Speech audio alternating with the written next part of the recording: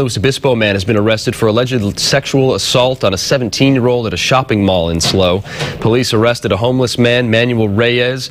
Authorities say that the alleged victim became separated from her family while shopping in downtown San Luis Obispo. She apparently asked this man for directions, and he got the girl into a bathroom and then locked the door. While trapped inside the restroom, he allegedly sexually assaulted the victim for several minutes before she was able to push her way out and escape. He's been booked in jail on several charges, including attempted rape.